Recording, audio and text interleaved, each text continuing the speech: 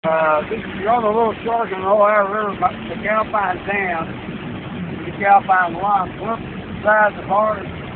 Captain John Reynolds, he's locking through to go upstream toward Louisville, Kentucky. And this is what we do for the day of our life. And if my wife will pan around, show you that she's okay in that ground. It's Sand Island there, or sometimes we call it Rock Island. And this forest is walking through now to go, we're going up in the lock to raise the level so we can go up toward Louisville. Jeffersonville's on Indiana's on the other side of the river. Well, we see this about every day. This is what we do now since we're both retired.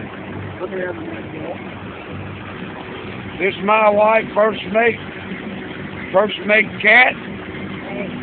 And this is what we do. We show you a video later of the locks itself and where we go to up to a park up on Sand Island or Rock Island. And this is the McAlpine locks, Louisville, Kentucky. It's on the Kentucky side, right across the rivers, New Albany, Indiana, and uprivers, Jeffersonville. So this is what we do.